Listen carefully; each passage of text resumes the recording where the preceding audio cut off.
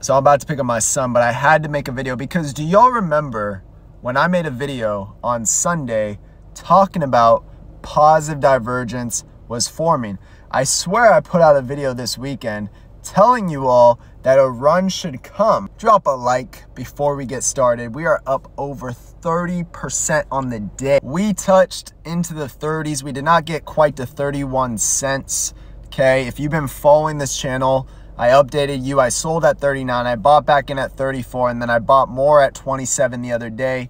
I didn't catch the bottom. I told the Discord 25 cents looks like a full Fibonacci retracement, and we should turn around from there. I guess I was wrong because we touched the low 22s, and then we started to run. Hey, first of all, no one's going to catch the bottom. No one's ever going to catch the top, so don't get it twisted.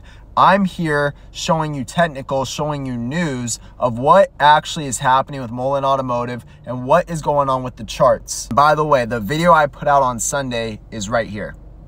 So subscribe if you're not subscribed yet, because then you get notified of my videos right away. If you want to join the Discord, it's $5, links down below. You get to join the community of a bunch of smart people, and we get to connect and really work together to figure out what's going on with Mullen, what's going on with these other stocks. But if you want to learn more about the chart setups and everything like that with stocks, it's $10 a month. The link is down below. Thank you for everyone that supports the channel and that is locked in to this community. We're almost at 100 million of volume on the day. It's 11:45 a.m. Pacific Standard Time as I'm making this video, and I think tomorrow is going to be good as well. You can see volume right here, almost 98 million. We opened at 22 cents this morning. We hit highs of 30, almost 31 cents.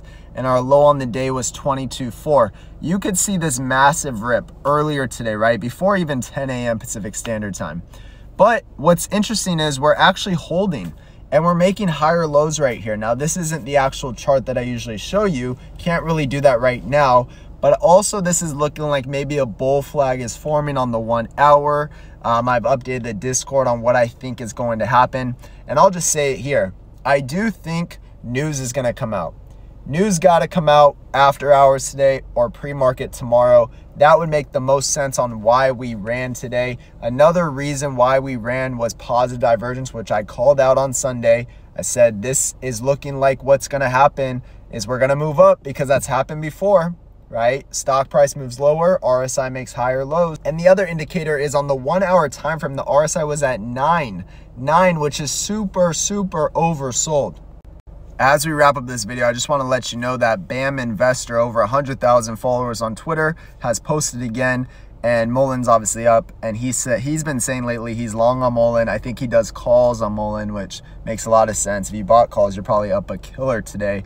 But his hidden level is $11. He's been talking a lot about his hidden level. Now, $11, it's possible, it's doable, I guess. I think it's very unlikely in the near future. I think Mullen needs to get through a lot of hiccups, a lot of problems that we've been talking about on this channel and that you see all over the internet, okay?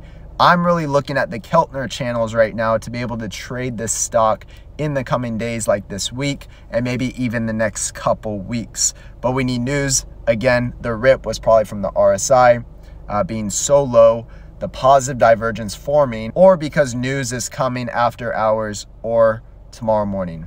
As always, don't forget to drop a like so we can get this out to more people. I appreciate you all that have been following this journey, and to all the haters out there, I appreciate you too. Thanks for watching the content. See you on the next one.